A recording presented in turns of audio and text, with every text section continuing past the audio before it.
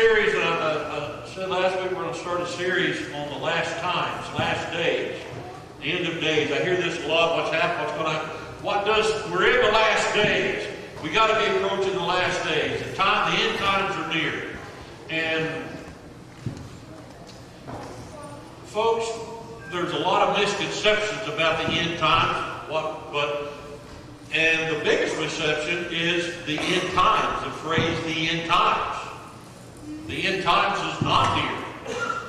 But there are several different last days referred to in the Bible, in the New Testament in particular, even in the Old Testament. And we're going to kind of take these in order. And so the first last days that we're going to look at, we started last Thursday, we're going to look at it again today, is what we call the last days of the church. What is it going to look like before the rapture of the church? Because when you look at Revelation, that does not talk about what it looks like. Well, it talks about the churches and things, but after chapter 4, the church is not even mentioned in the Revelation. It talks about the great tribulation, that sort of thing. So, what is it going to be before the church leaves? Before the rapture of the church? Everybody know what the rapture is? We've talked about that before. It's when Christ comes. It's in Thessalonians. Yes. For the Lord himself will descend with a shout, with the trump of God, with the voice of the archangel, and all the dead in Christ are going to rise first, and those of us who remain will be caught up in the air to be with Jesus forever and ever. And it says cover.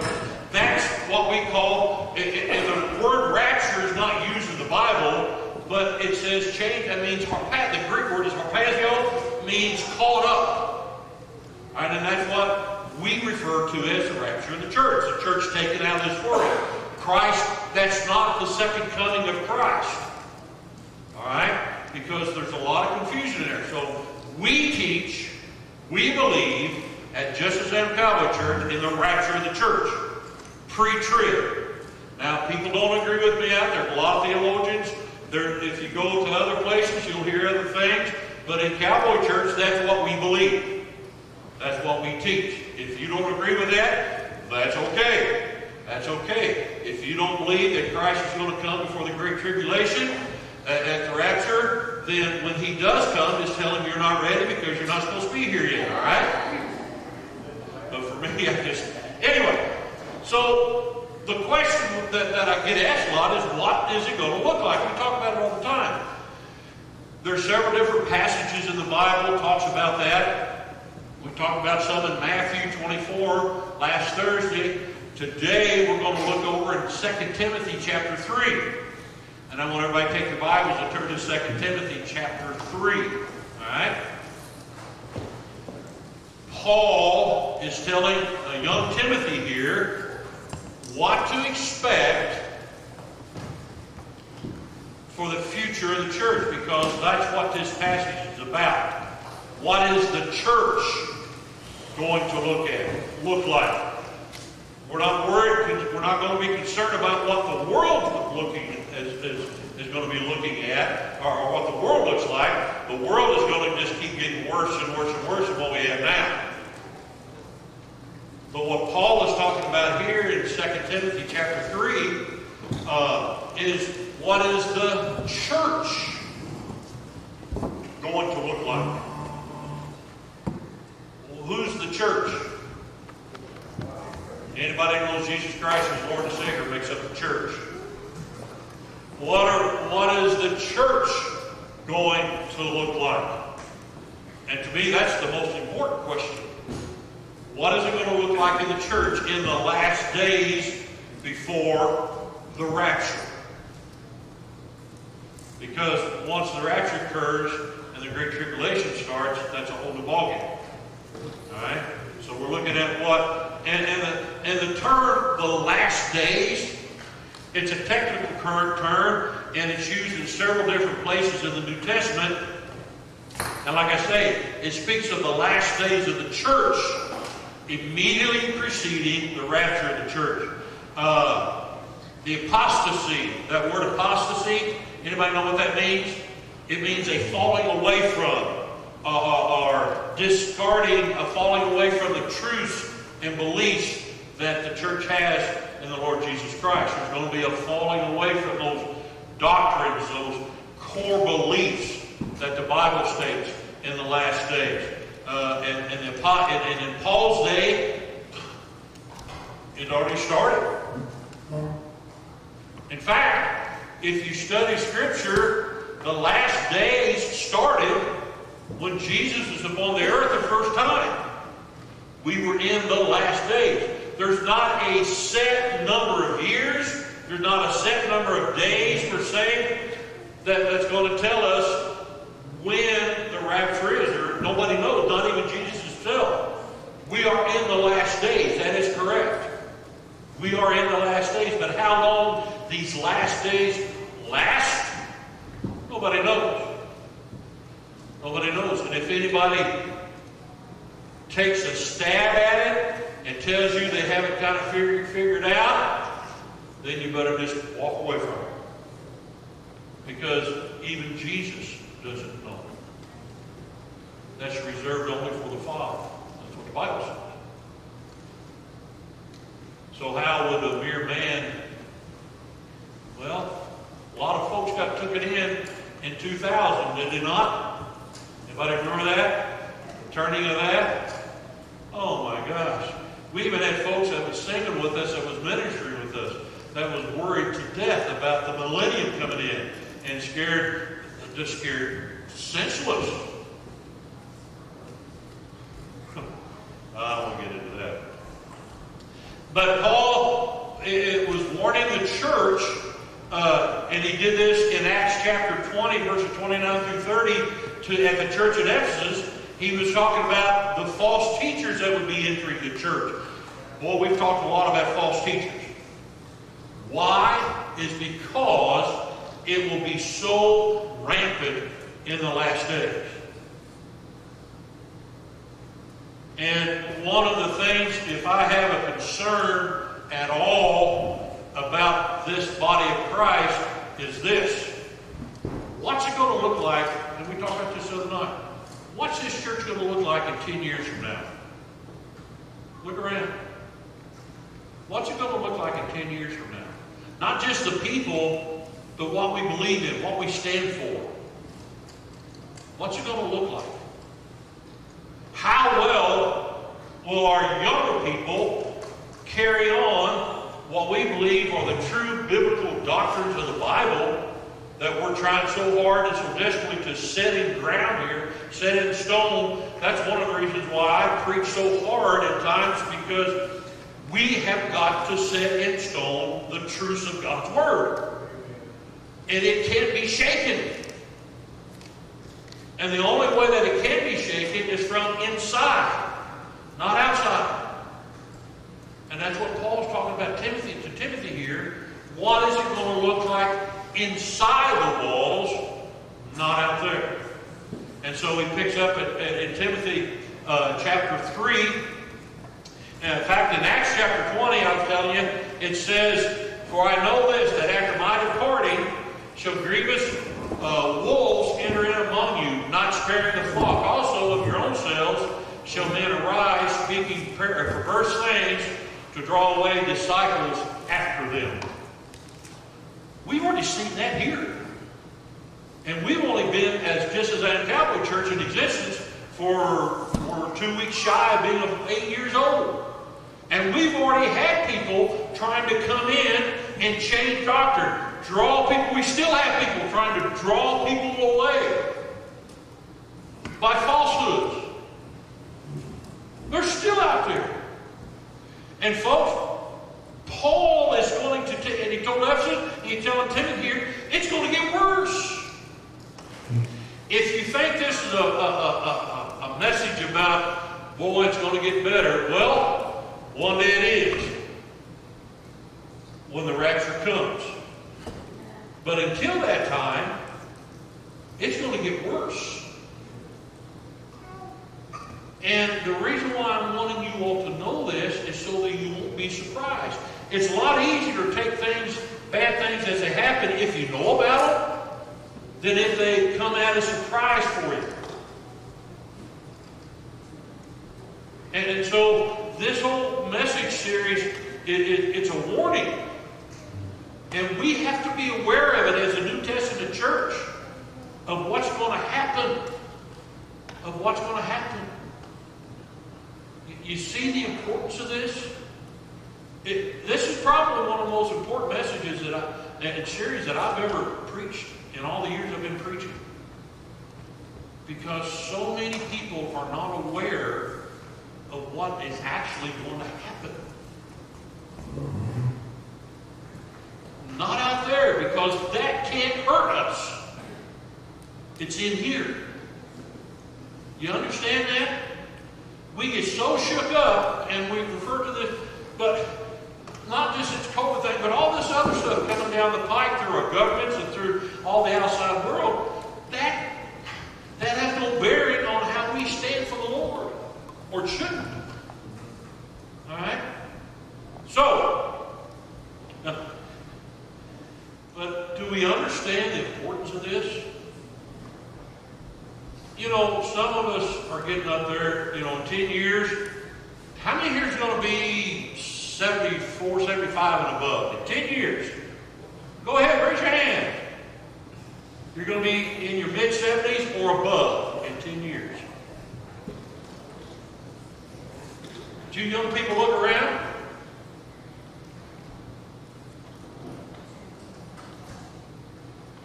This thing is going to be in your hands. This is going to be in your hands. How are you wanting it to go? How do you want, just as I am Cowboy Church, to continue in the Word and standing on God's Word, or are you going to let other things filter in? Because once that starts, then the church as we know it is going to disappear. This is so important. Here in the last few weeks, I've really hit hard on you young people. And when I say young people, I'm saying anybody that's not on Social Security. Amen?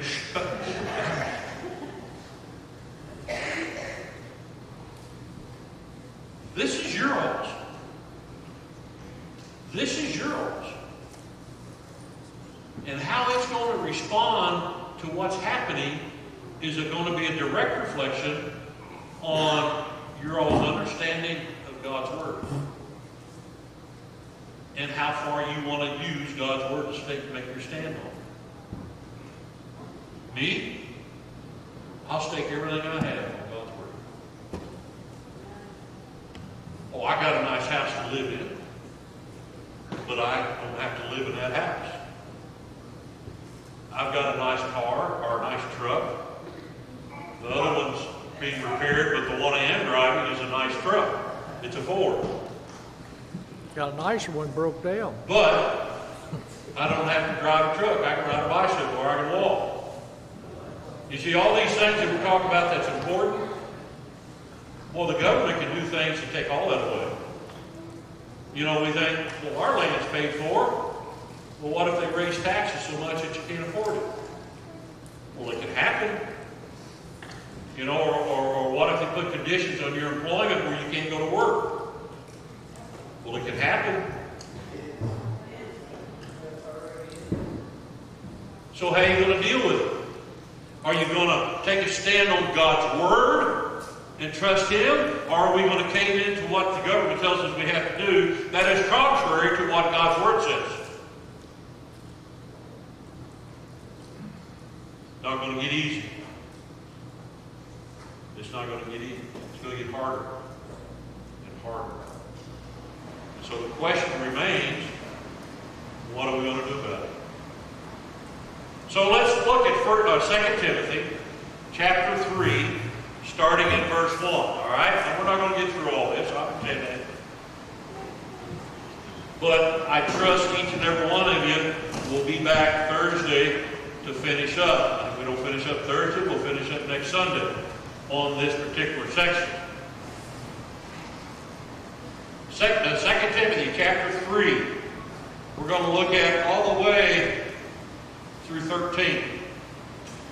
2 Timothy chapter 3, starting in verse 1. This know also, that in the last days perilous times shall come.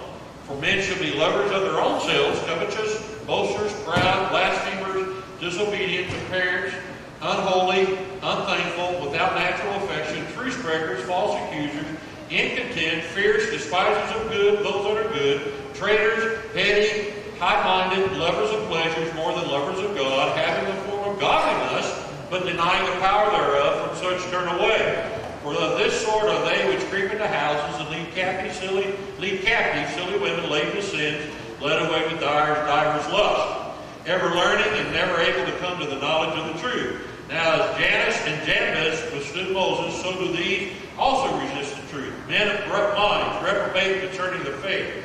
But they shall proceed no further, for their folly shall be manifest unto all men, as theirs was also. But thou hast fully known my doctrine, manner of life, my purpose, faith, long-suffering, charity, patience, persecutions, afflictions, which came to me at Antioch, at Iconium, at Lystra. Without persecutions I endured. But out of them all the Lord delivered me. Yea, and all that will live godly in Christ Jesus shall suffer persecution. But evil men and seducers shall wax worse and worse, deceiving and being deceived. Our Heavenly Father, we ask, Lord, that you lift up our hearts and open our minds to receive what it is that you want us to receive this morning. May your word, and by the power of the Holy Spirit, guide our lives, and that we come to the understanding of the truth in your word. For it's in Jesus' name we pray. Amen. How many here have ever read that section before? How many here thought it meant what the world's going to look like? Well, you can get that appearance, absolutely. But folks, the descriptions described in these, especially 1 through 9, is what the church is going to be looking like in the last days. This is not about a lost world. Paul is writing to Timothy about the church. Now that surprises folks. But this is a section about what the church is going to be looking like. The church as a whole. And as we go through these, see if it reminds you, not of anybody, but of ourselves. Amen? So, the question is, what are the characteristics of the church in the last days? And when you look at 2 Timothy, one of the major themes is suffering for Christ. We as Christians are going to be suffering for Christ. You see, Paul is in prison for his faith, and he's awaiting a death sentence. And so he calls on Timothy to suffer with him as a good soldier of Christ. That's found in 2 Timothy chapter 2, verse 3. In this time, Christians are being persecuted throughout the whole Roman Empire. However, also in this passage, Paul is not talking about suffering from without, but suffering from within. Like I said. Would you agree with this statement? Some of the greatest sufferings that we as Christians come across come from our church. People inside the church. It's true.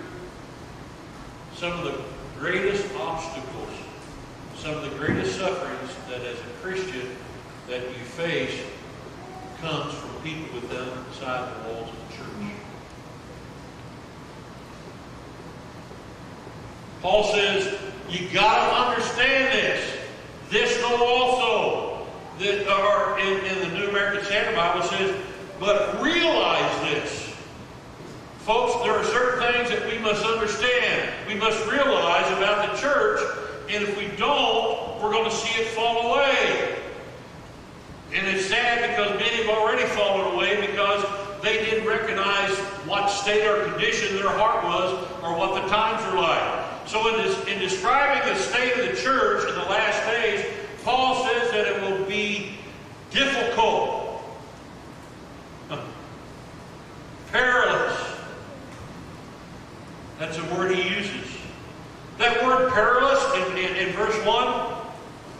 It also means violent. It was used one other time in the New Testament to describe, if you remember the two demonics that were in the tombs, and they wouldn't let people pass by. You remember that in Matthew chapter 8? That's the same word that's used here. Would you thought that?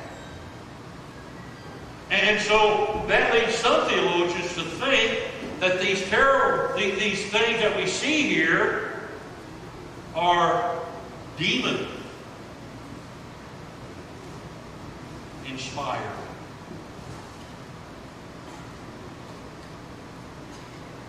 Could be.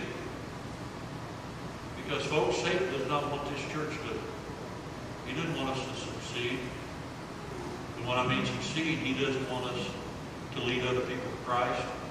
He doesn't want us to present the gospel so people can come to know Christ and have their lives and hearts changed. Satan doesn't want that. He'll do anything he can to stop it. Make no mistake, and we'll see this as we go along, Satan has supernatural powers. Now, he does not compare to God.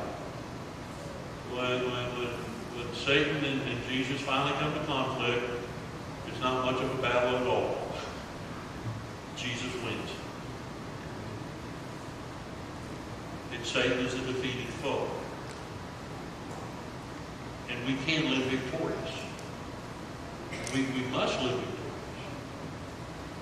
But we don't want to be deceived either.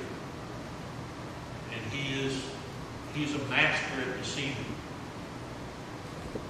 And so it makes sense that he would use his demons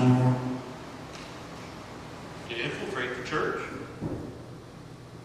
Absolutely he will.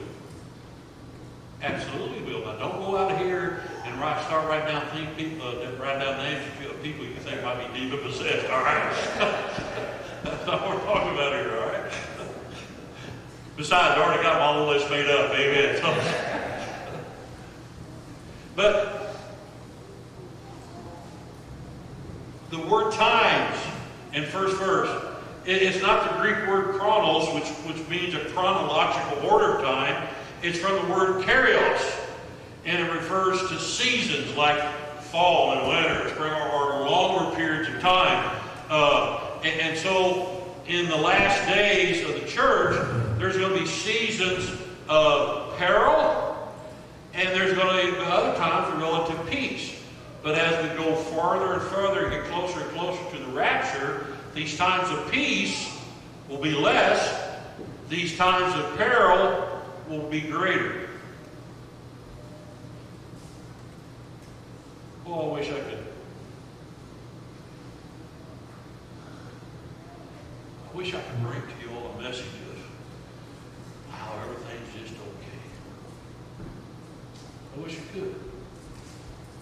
That don't you worry about a thing. God loves everybody, and He's going to forgive everybody, and you just keep living like we are, and everything will be all right. I wish I could do that. No, you don't. But it would be true, and it would be scripture. See, what I've discovered is a lot of people want to be scriptural, but they want to keep their sins too. They want to be churchy, but keep on doing what they want to do. And those two don't mix. Those two don't mix. Now, I'm not saying living perfect. That's not what I'm saying. That's not. Don't read into what I'm not saying. Paul is warning Timothy here. In fact, he says in verse 5 to avoid these kind of people that we just read about. He's talking about things that's happening in his time, and he's talking about things, the same thing that's going to be happening all the way through the end of the church age, which is our time. So when we read these passages, it's not just about Paul talking to Timothy. It has a direct relevance to who we are today. Christ has not come again in the rapture, the church has not been raptured out yet. And so this has a direct impact on us. On us. The last days, in fact, in Hebrews chapter 1, verse 1 and 2, it says, after God spoke long ago in various portions, in the last days He has spoken to us in the Son, whom He appointed heir of all things, and through He created the world. You see, I said a while ago, the last days started when Jesus came the first time. And so, why is Paul informing Timothy about the last days? Well, it's because Timothy, like we said, needed to understand the nature of them so we won't get discouraged. Anybody here been discouraged in church before? Serious. Anybody ever been discouraged in church? And then you fell away? That's the whole purpose of this, is so that we won't get discouraged about what's happening, and we won't fall away. We will stand. We will stand. You're not going to hear too many messages about this, but you are going to hear one here. In John chapter 16, verse 1, He was talking to disciples. And He said, Christ said, I have told you all these things so that you will not fall away. Why would He tell us that if there's not a danger of us falling away? He's warning us. Look at these things. Listen to these things. Take these things to heart so we won't fall away. We won't fall away. Alright? So, here's the big question. What characteristics of the church in the last days can be, so what are the characteristics? And how should we respond? Well, first of all, in the last days, the church is going to be full of false believers. If you're making an outline, that should be Roman numeral number 1. The church in the last days are going to be full of false believers. Look at 2 Timothy chapter 3, verses 2 and 5. What's it say? Well, look at all these characteristics from 2 to 5. Lovers of their own self. By the way, lovers of your own self, that's number 1. That's the very first thing. And it has to do, lovers of your own self has an integral part in every else, in every one of these other ones. Every one of them. What's the characteristics of people in the last days? Well, you want to know something? The terrible times that we're going to see is not because of events outside, but they're caused by people inside.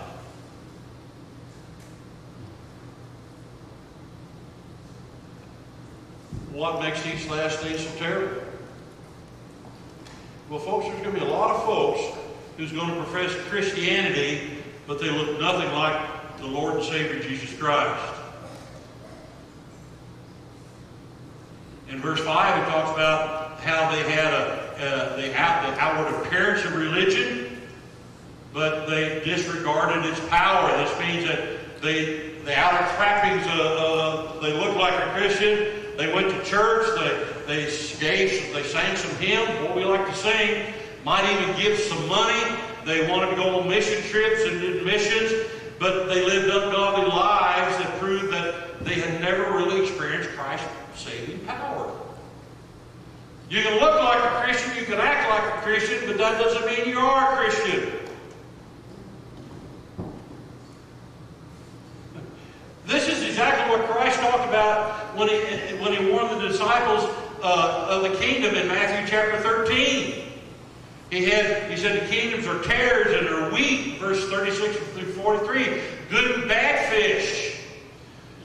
Talked about true and false believers. Talked about yeast that's in flour, how it spreads through the whole lump. And in 1 Corinthians chapter 5 through 6, it talked about how sin would enter. And so Christ is describing how evil would spread to saturate the church. We all know churches. We all see churches. But make no mistake, folks. I'm not talking about other churches. We're going to deal with Just As I Am Cowboy Church. Because you are my responsibility. Not that church down the road, not that church over there, but Just As I Am Cowboy Church.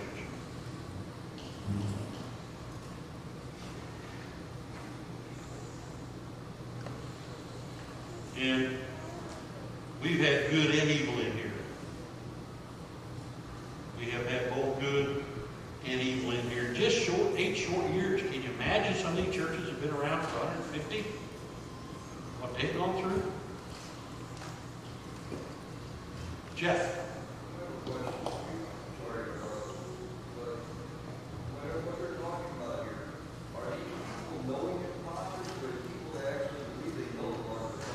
Well, we're going to get to that. Some of those are knowingly, some of them are not.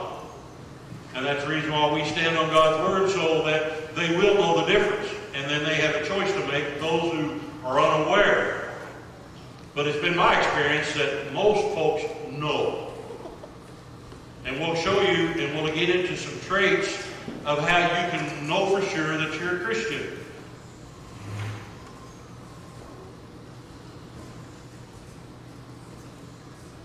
Satan is planting seeds, discord, and he uses people to do it.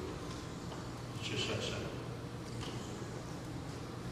So, what's the first thing? People will be lovers of themselves. This comes first of this list because it's the dominant characteristic in the last stage. Understand that? And it leads to further sins. What happened with with Eve? Satan tempted her to be like God, way back in Exodus in the garden. And he called her to seek self-fulfillment instead of loving God. That's what it's all about today. Life is about us and our satisfaction.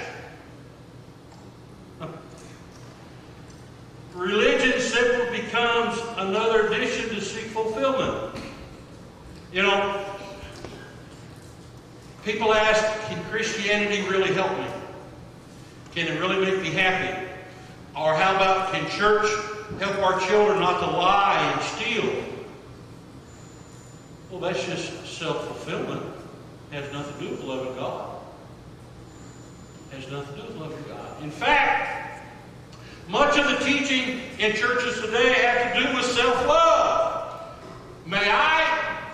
This is going to be a shock to everybody, I know. But nowhere in the Scripture does it talk and teach about us loving ourselves. It talks about loving our neighbors as ourselves. You know why it's put in there that way? Because God already knows how much we love ourselves.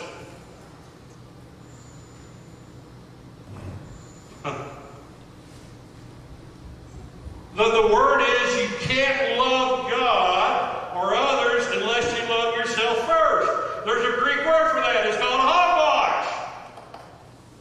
We are never told to love ourselves. In fact, we're told to humble ourselves in the sight of the Lord. We're told to put others ahead of us. We're to be servants, not being served. That's what he's talking about. Jesus tells us to deny ourselves, to take our cross, to seek the interests of others first.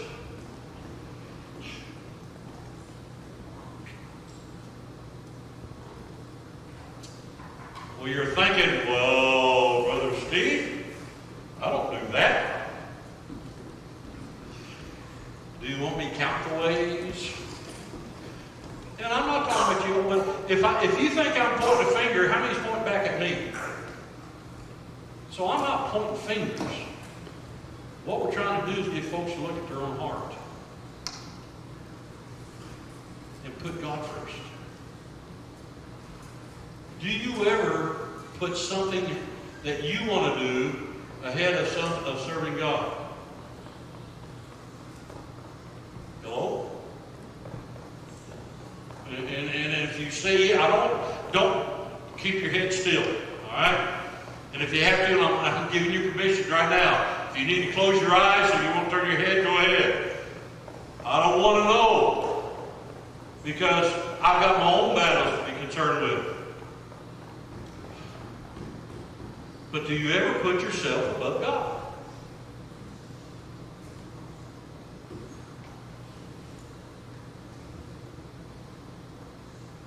I think we all know the answer to that.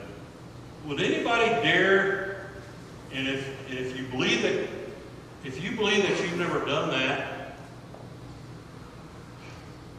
we need to talk.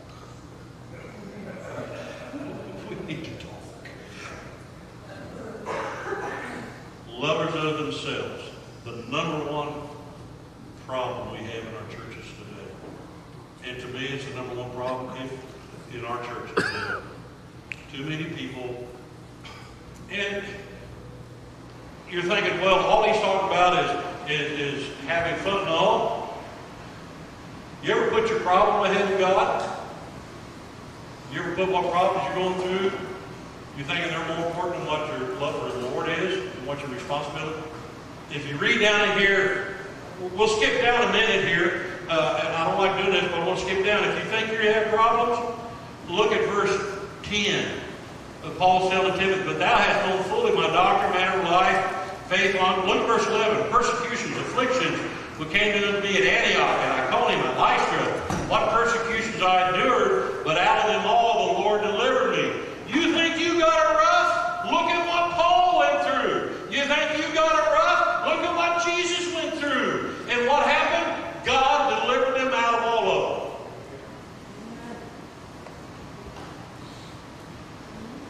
Got up here this morning, and y'all have been working on the deck back here in the back. Mr. Miyagi's backyard.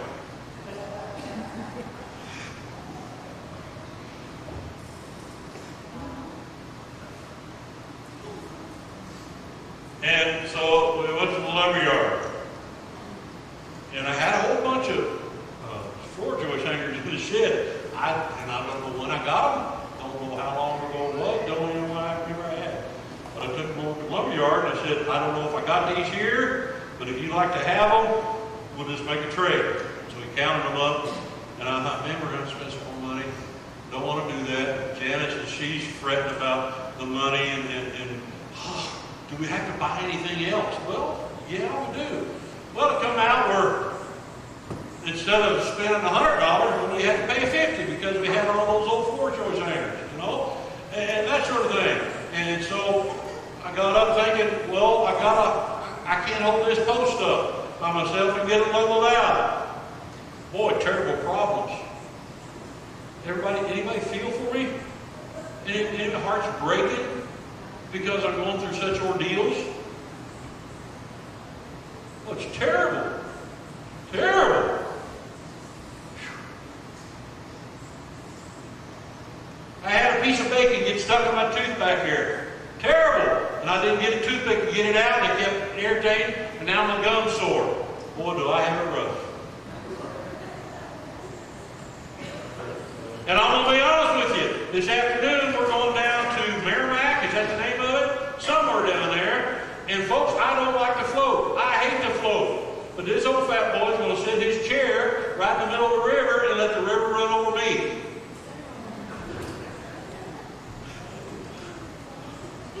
Terrible. Terrible. Yeah, river runs through it. Would you hush? I'm trying to get serious here, all right? But when you look at what Paul went through, good grief. Not so hard, is it? Things don't look so bad. And that's what we're talking about. Lovers of self always put themselves, even the good times and the bad times, ahead of God. Ahead of God. And that's not what he calls us to be. Lovers of self. Lovers of money. That's the next one. Lovers of money. That's covetous. Since the self-love is dominant, well, the love of money naturally occurs because when we love ourselves, we try to get all the money we can acquire to fulfill everything we love about ourselves. folks, I've known folks that there ain't enough money in the world to fill that void that they love themselves so much. Amen. We cater to all our desires. In fact, do you realize this? If you're listening, say amen. Amen. Do you realize that there are preachers and religions out there that will try to make money off of this? Is anybody surprised about that? You got them little boys that swoop their hair over. Swooped up, not back, over. And they're on TV, they look at you with beady eyes. Or maybe they're stargazing eyes. They'll look at you and say, if you'll send me $19.95, I'll send you a prayer cloth. And I'll pray for you. Or they'll walk through some auditorium filled with money. And always the miracles happen after the offering statement. You ever notice that? You know, when we started Calvary Church, just a few years ago, I had the bright idea, there was an old boy down in Atlanta, Georgia. He not only had one jet airplane, he wanted another one. So he kept passing the offering plate around until they got enough money in Georgia to get him a new airplane. And I come to you all saying, I don't want an airplane, I just want a fishing boat. Got one, didn't you? I don't guess I looked at you with enough beady eyes. Maybe my hair wasn't swooped over enough. Maybe I need to get a wig that I can swoop it over. Amen? Robert, where can I go get a wig mullet? Can you swoop that over your head? You're going to be a TV evangelist, I can say it again.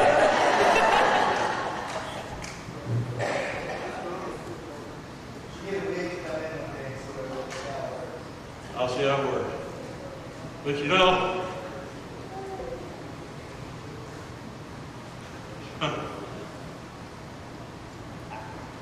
in 1 Timothy, somebody, I'm going to go over.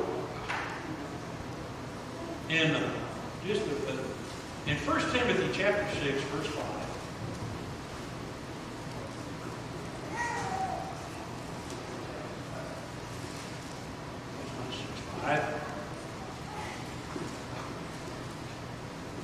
There it is.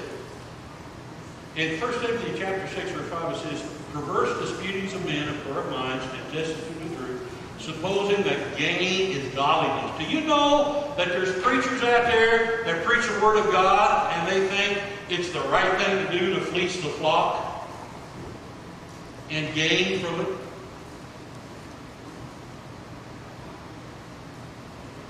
Could I ask you all a favor? Could I ask you all a favor? Now, this is a big favor. And if I ever do that, or give the appearance of doing that, would you all run me out on a rail? Amen. Now, wait a minute. Before you say yes, when you run somebody out on a rail, that means you get a big, like maybe a 4x6 or a 6x6, put it on your shoulders, and then you got to pick that old boy up and put him on the rail. Can't we talk about it first? Can't be out. Not long enough pole. Amen.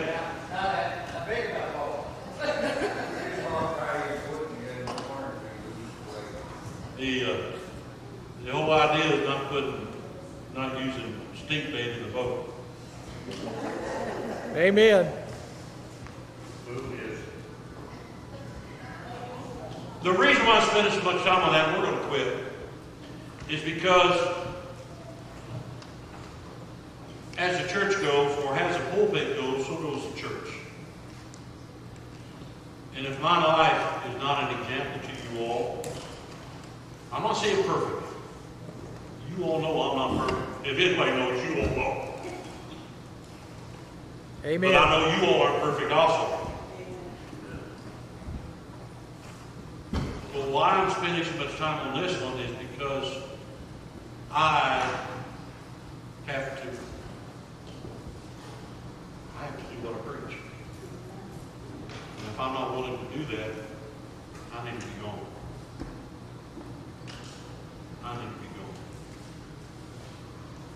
Because here is where it starts as the body of Christ.